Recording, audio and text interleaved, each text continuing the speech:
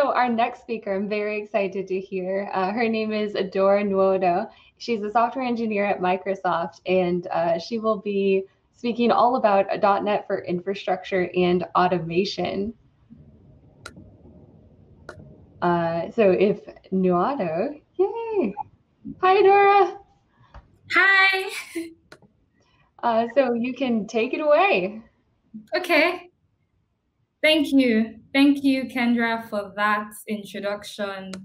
I'm going to be talking about .NET for infrastructure automation, like she said. And the big word here for me is automation, right?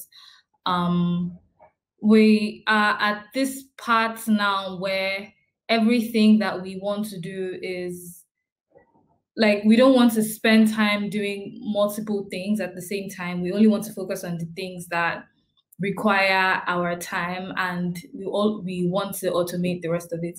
And if we look at our lives today, a lot of things are automated for us because we have, virtual assistants, i.e. Cortana, to help us do that.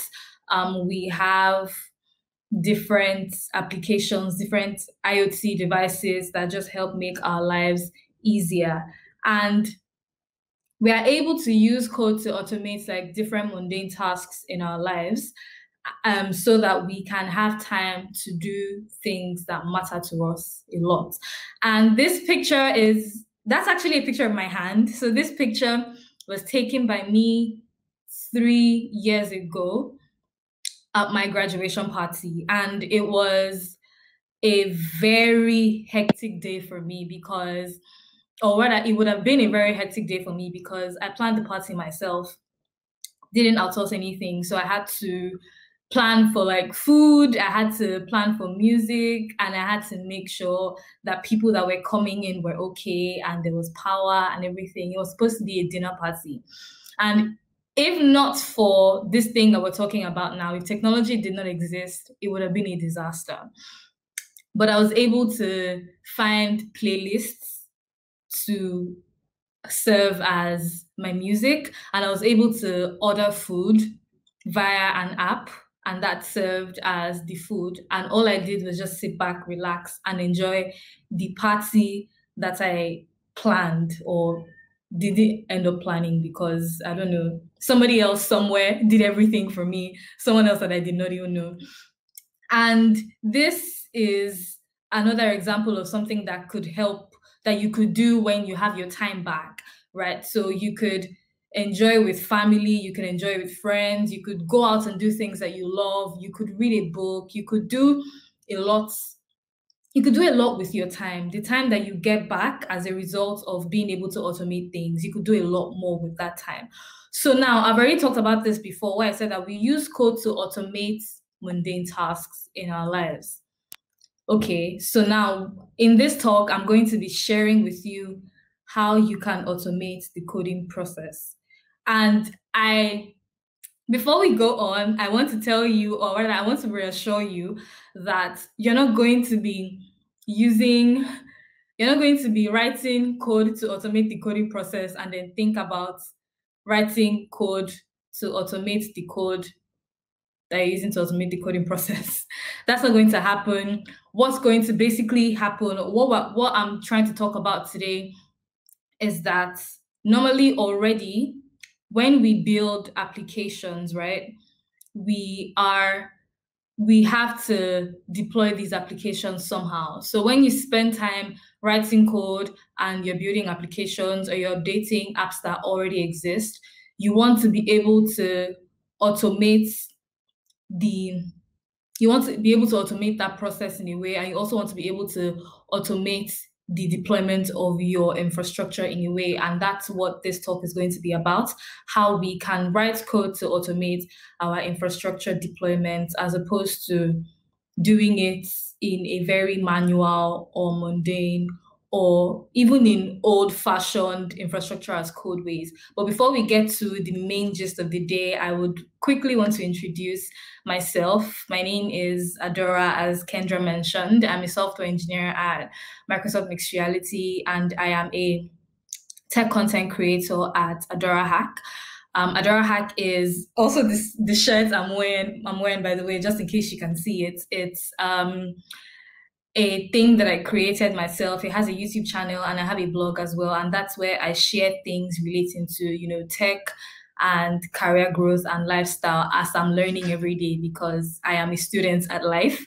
I'm the co-founder of Unstack, which is a community here in Lagos, Nigeria, that, as opposed to, normal talks, our meetups focus more on hands-on workshops because we believe that many people learn by doing. I'm also on the advisory board of VRARA Nigeria, which is the Nigerian chapter of the Virtual Reality and Augmented Reality Association globally. And you can find me on Twitter at Adora Nwodo. You can stop by if you want to say hi. So now let's talk about manual configurations. Before we appreciate what technology has done for us today, before we appreciate where we are now, we need to take, a trip down memory lane just to see what it was before. Right, with manual configurations, deployments are a lot slower because, they're done by us, right? So if you have 3 different environments that you're supposed to be creating resources for, you're going to have to create all these resources one after the other for these 3 environments. And that can be slow, and that could also have a potential for introducing errors, because you might start creating something and then the first one you create might be done properly, and then the second one you might miss out something. And for that kind of thing, as well, as you create these resources, as you try to configure what the infrastructure for your application should look like, you're supposed to be documenting, as you go, because that's what everyone is going to be paying attention to. That's what everyone on your team, everyone working on this product that is going to be on that side is going to be relying on. And if anything happens for whatever reason and you have to, roll back, it's not as easy as, going to, revert a change in a PR that you made that spoiled something, because this requires manual work in a way, and it's a bit harder. It's kind of like suffering, to be honest. And that's kind of like a serious recipe for disaster. I'm going to talk about one very terrible thing that happens with manual configuration, which is configuration drift. And now let's look at our 3 environments. So we have our dev environment, we have our staging environment, and we also have our production environment. When we started out, right, our dev environment, our staging environment, and our production environment looked alike, right? They only had a few things that were differentiating them, like, let's say the config. If I had a web app, for example, right, the app service plan that I'm using might have been like a different tier. In this case, we have an Azure Function app, we have Cosmos DB, we have a Key Vault, and we have a storage account and some other configs in each environment. But let's say something happens, I don't know, I'm on call and something goes wrong in production and it triggers an alert, and then I see this alert, and then I have to go and fix it. And in the course of me fixing this thing, I make an update to my production environment, and this happens. So now my staging environment doesn't mirror my production environment anymore. The production environment is slowly drifting away from the original way that it was configured, and that would be a problem. So now enter infrastructure as code. With all those things that I've said, I've talked about these things a lot. Why is IAC, infrastructure as code, important? Configurations are specified in code, right? Everything you do, nothing you do is going to be manual. Everything you do is going to be written as code, and then is going to be automated in some way. So this prevents, the issues that we were already that I already talked about. You can test, you can version, and you can roll back your infrastructure gracefully. And I used the Git example. I used reversing a PR that's what made everything just, break, essentially reverting that PR and taking your application back to a state that worked. And you can also do this with your infrastructure. If you write code to maybe add a new resource, if you write code to add a new resource to your infrastructure and for whatever reason something happens along the way, you could easily roll back and then figure out what happened and then fix it, and everyone will be okay. The next thing is you can automate your infrastructure deployments. So you can do infrastructure as code and with your CI/CD, and that could help automate the entire process, your infrastructure deployment, your code deployments in one pipeline, and all you had to do was just define what resources you want in code. And why are we using .NET? Okay, first of all, because we're at a .NET conference, and the next thing would be familiarity. My guess is a lot of people here watching either are familiar with the .NET stack or want to get familiar with the .NET stack. So this is a good place to start. You can reuse different coding constructs. You can express yourself in any way you'd like to express yourself in, using different programming constructs that you like, programming in any way that you like to program. And it also makes you productive because you have access to these different IDEs, you have access to these different tools and these other different things when you're writing .NET that makes your life a lot easier. So imagine having access to these tools as well when you're writing code for your apps and when you're writing code that defines the resources in your infrastructure. This is how you would define an Azure storage account in C# if you were using an infrastructure as code tool called Pulumi. Pulumi is a modern infrastructure as code tool that helps you create and manage your applications infrastructure with real life programming languages that you already are familiar with. So you don't need to, go and start learning something new. It helps you transfer your skills from one domain to the other. When I picked it up, it was pretty easy.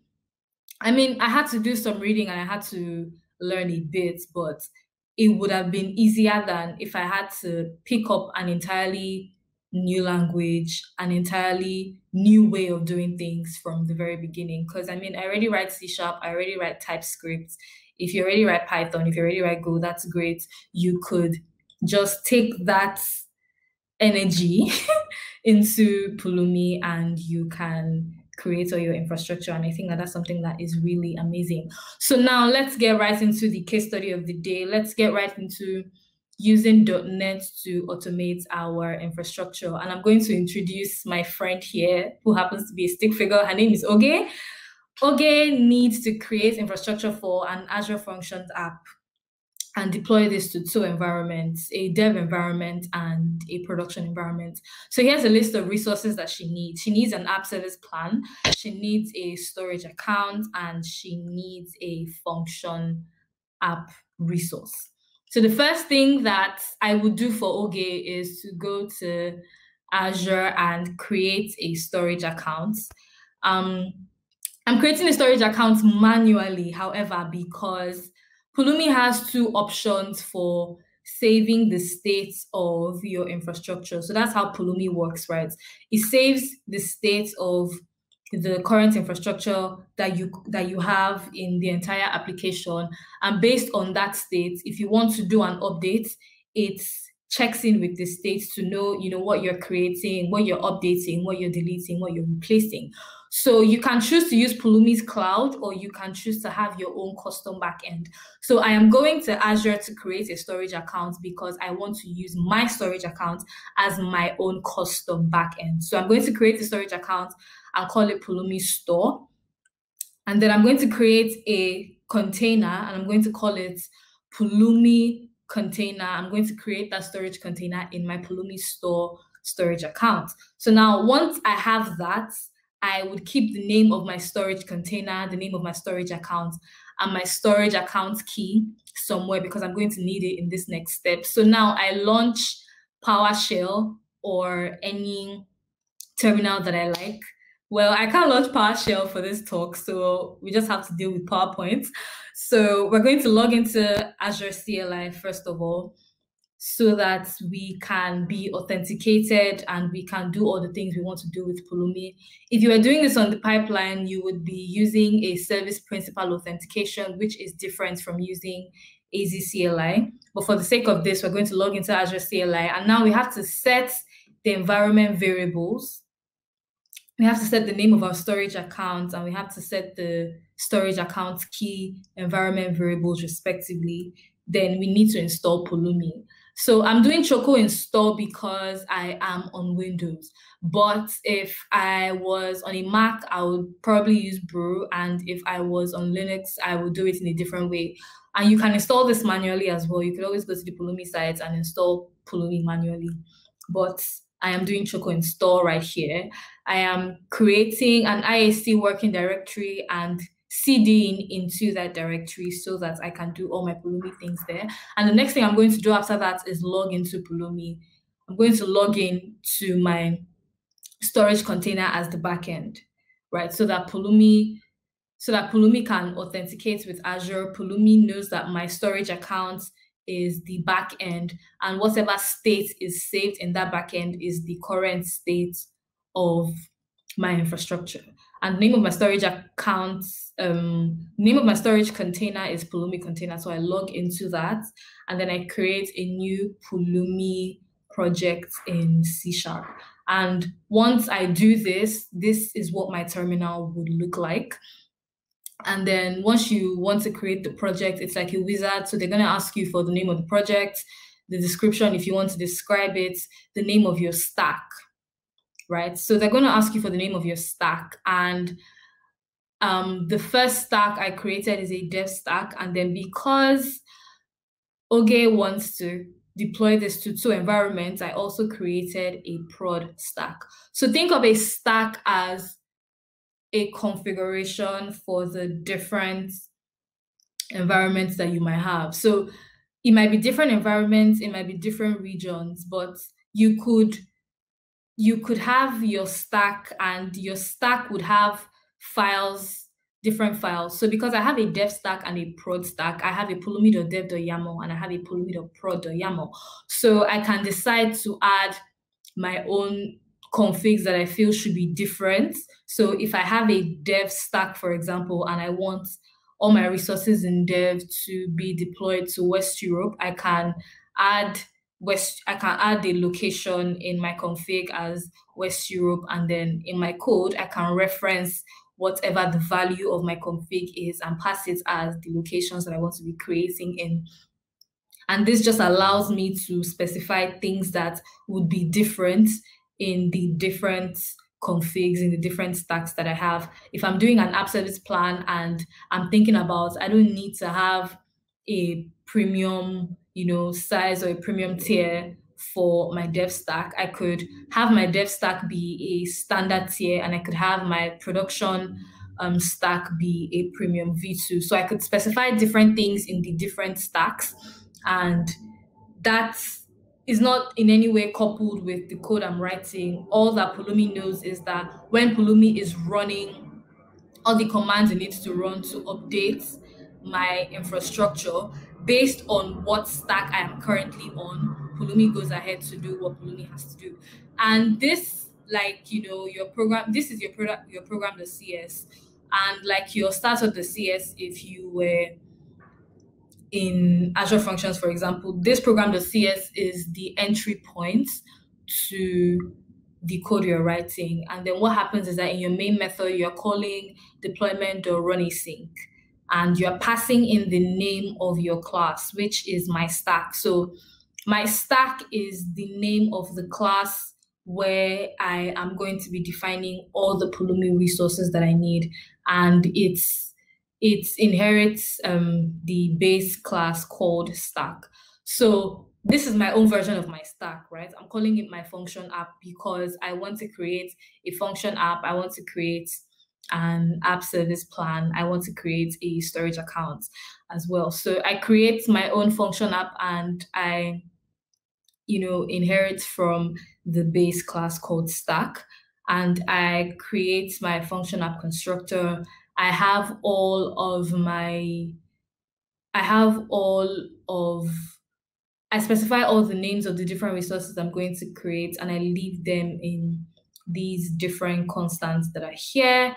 And I create a method called get app settings map because my app settings should be an input map of strings. So I want to create a method that basically constructs the app settings map before I go ahead to add it to my function app. So now I also have an output at the end when I am done, creating all the resources I'm going to be creating in my function app. I want to return the function app URL. So I have this output string here as what I'm going to be returning. So now this is what my get app settings map method would look like. I just want to specify a cloud service config, and I want to set the cloud service config to whatever my configurations environment variable config is. And if we go back here, the env config in pulumi.dev is dev, and the env config in the other one is as it should be as well. So I set that, and then I return my app setting, and then I go ahead to get my app service plan size, my app service plan tier, what my environment is, and what my location is. I go ahead to get all of these things from my config, and I just have them saved in my variables to use when I'm ready to use them. I go ahead and create the resource group because everything I create should be in a resource group. So I go ahead and I create a resource group with the resource group name that I specified. I'm passing the env also as part of the name, just so that I know which resource group is a dev resource group and which resource group is a prod resource group. So I'm creating a resource group in the location specified, and I'm passing the name of the resource group. I'm going ahead to create a storage account. So as opposed to doing this manually, I am doing this by writing code. So I'm writing code to create a resource group. I'm writing code to create a storage account. I'm writing code to create an app service plan. And I'm writing code that is going to create my function app. I'm passing in the name of the app. I'm passing in the storage account name because my function app needs a storage account. I'm passing in the ID of my app service plan, the location, the access key of my storage account, my resource group name, and the type, the identity that I want. I want a system assigned identity, the version of my function app, my app settings, and my site configs. So I'm passing in all these things. And the first time I was talking about running a Pulumi program that you specify, I said that you could use deployment.runasync and pass in the name of the class that implements stack. Another way you could do this is you could still have deployment.runasync, but now you can create an instance of the class. You can create an instance of the class you created that has all the resources defined in them, just in case you want to have access to the outputs. Because if you had done it in this way, you wouldn't have access to the outputs, which is our function app URL. In case you need to pass the function app URL somewhere else or you want to do something, writing it this way could help you achieve that. So now here, like I said, if you look at the code, I created a resource group, I created a storage account, an app service plan, and a function app. All we need to do at this point is run a Pulumi up. And once we run a Pulumi up, Pulumi is going to, go ahead and deploy all these and create this infrastructure for me in Azure. And if I go to the Azure portal, I'm going to see it there, right? And this is clearly it, right? So we can see that the sample Pulumi app dev, sample Pulumi plan dev, and sample Pulumi store dev are 3 resources under the resource group sample Pulumi RG dev. If you want to cross-check the names, you could go back. So when I was getting ready for this talk, I actually wrote the code and did the deployment. So I took this screenshot as I was creating, and then I went to the portal immediately it was done and took this screenshot as well. So a few weeks later, the thing I talked about state with Pulumi, a few weeks later, Oge comes and she wants to, update her app, and she wants to add a key vault to her infra so that she can securely manage secrets. I don't want to spend time, talking about this here because it might mean like a few extra minutes. But I created this repo on GitHub. You can actually go and check it out. And this has the code for creating a function app and creating everything you need with even with the key vault. So you can go ahead and check this out.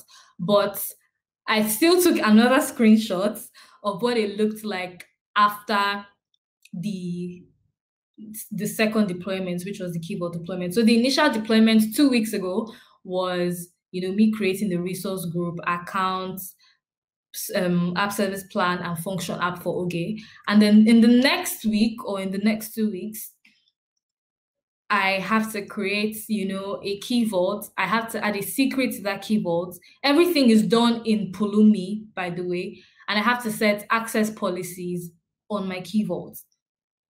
And now if we look at what's currently happening here in the second terminal, we would see that, or let's go to the first terminal first. We would see that we have 5 resources to create, and Pulumi creates these 5 resources, which is, my custom resource, and then the resource group, the accounts, the plan, and the function app. These other 4 resources are in my custom resource, and that's why it's 5. So now let's go to 2 weeks after, right? I have my custom resource already, so Pulumi isn't creating that again because I just added it to my function app class. I didn't go and create like a new class. So now we can see here that the terminal says 4 to create and 5 unchanged, meaning nothing is going to happen to these 5 resources that I already had created. And Pulumi is aware that these 5 resources are there. And then I'm just going to create 4 more resources and get them added to that without tampering with these other 5 resources. And if I want to go ahead and delete one of the 5, I would see it in the terminal. I would see Pulumi telling me to delete in the terminal as well. So Pulumi manages all of that for you. All you need to do is write the code to manage your infrastructure, and Pulumi worries about, the state, what it's creating, what it's deleting, and how to go around managing the entire process. So write your code, run your Pulumi up to update your infrastructure, deploy your code to that infrastructure, go to sleep. That's all you need to do. If you need more information about doing infrastructure engineering with Pulumi, you can go to the Pulumi website. I think it's very comprehensive, actually. I didn't need like any external things. It's well written and it's easy to pick up. I also wrote an article on this a few months ago, and there's also an article on dev blogs where you can go read, and it could help you understand how to like build modern cloud applications with Pulumi and .NET Core. You could also look at this Medium article written by my coworker, Kende. She shed some light on what infrastructure as code is and how you can get started, and the differences between, declarative and imperative ways of doing IEC. Thank you so much for joining this talk. Thank you so much, Adora. That was so cool. I always love seeing some Pulumi shout outs and sharing your code at the end. We love it.